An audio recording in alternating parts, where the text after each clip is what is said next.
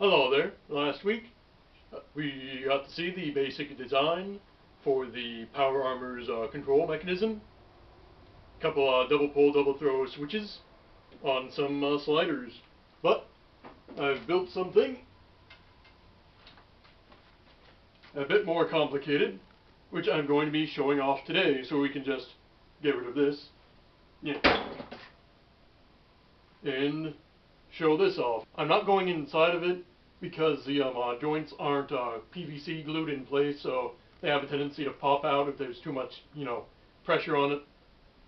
So that's something I need to do, and if the PVC doesn't work out, I'll probably make it out of some nice thin metal conduit that I have that's a little heavier than PVC, but a lot more durable. So let's get this show on the road and see the Power Armor in action.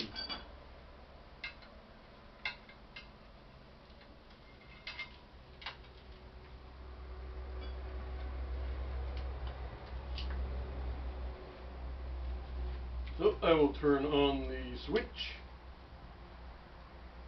get it out of the way, and this foot plate would ideally be placed like this, so your foot would face outwards, and the controls would go from there. So we have the knee,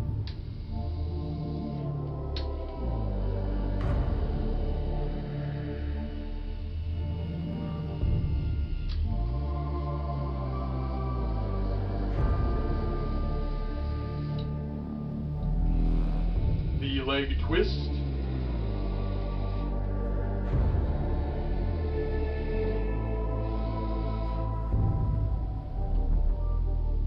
let's see here,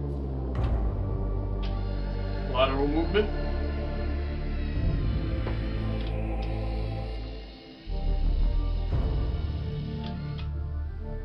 and the thigh movement.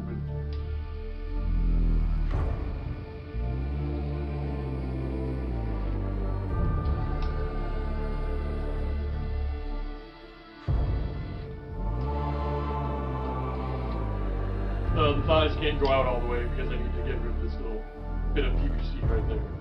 But now what I need to do next is duplicate this doohickey, put it on the other leg, glue up the PVC, and it should be more or less a working set of Power Armor. Just it's moving fairly slowly because A, you need to get used to wearing the Power Armor, and B, I'm using a full-size car battery, which is pretty heavy just to get 12 volts. I'll probably end up using a pair of motorcycle or lawnmower style batteries, so it'll be about the same weight as a car battery, but twice the voltage, go twice as fast, maybe get some useful movement.